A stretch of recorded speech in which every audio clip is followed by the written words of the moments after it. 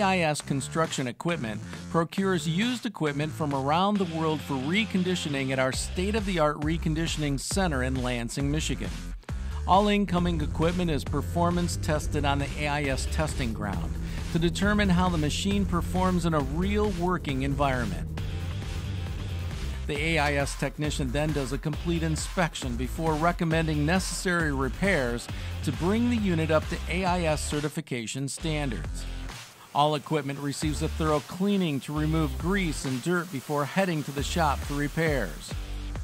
Machine repairs start with oil filters being removed and cut open to get a better idea of what's going on inside the engine and other components.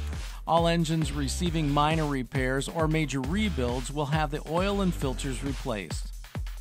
Electrical systems are checked with the latest computer diagnostics to be sure all functions are working when the equipment leaves the shop.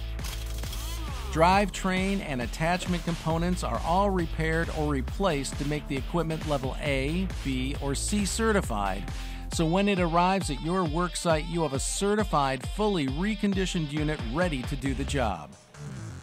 After mechanical repairs, units that need bodywork, paint, and decals head to the AIS paint department. AIS has complete sandblasting, body repair, and painting facilities on site. After bodywork is completed, machines are primed, painted, and reassembled.